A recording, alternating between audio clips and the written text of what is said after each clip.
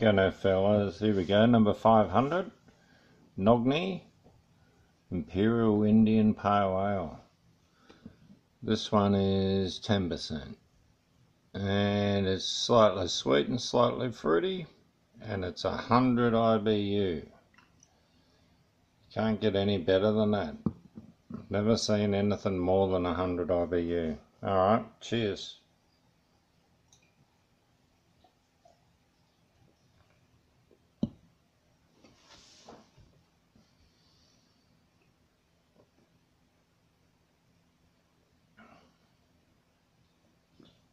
Wow.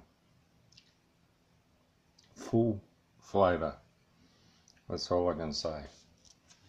The flavour is just hoppy, but not too hoppy. A little bit of fruit in there, a little bit of goodies, and the malt backbone is huge, and it's well balanced against the hops, giving you a full hop bitterness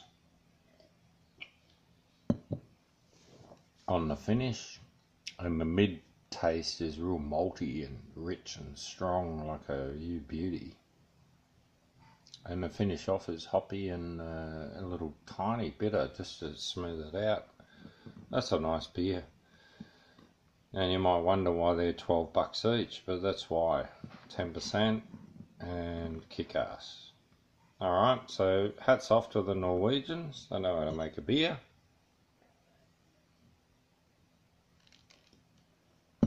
Only thing lacking's a huge head on that one. Other than that, it's looking pretty bloody good, I tell you. That's a beauty. That's good. No. I spilt the beer on my referral. That's a beauty. Alright, fellas. Yeah, the old heart short-circuiting, so I'm having a delayed heart rhythmatic problem, which sort of means, like, I don't know the guy that had it, and the only way they could fix this is where they have to stop your heart and restart it.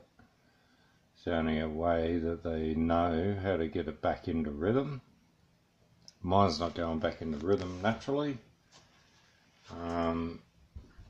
Felt a bit fucking Joe Average the last month, and it's sort of like missing a few beats here and there, so if I don't make another video, you know why. And I don't really care. Yeah, I'm like ready to leave this world. I'm pretty pissed off with a lot of the crap going on in this world. You know, there's so much new technologies that's suppressed. Oil companies have got the upper hand. Trump's not helping things on that score. He's been good for America and for the West to sort of pull themselves out of being raped to death. But other than that, it's still the same old bullshit in the world. So we've got to change it, fellas. We've got to step up. Time to bring out all the patents, storm the patent offices and all those. You believe this? There's like kilometres of locked up patents, all bought by oil companies in America. If you want to do a commando raid, that's the commando raid I'd like to be on. Go and bloody get all them out and bring them into the future, bring the whole world into the future. Instead of just buying them out and shelving them because they do away with burning fossil fuels. We're sick of it.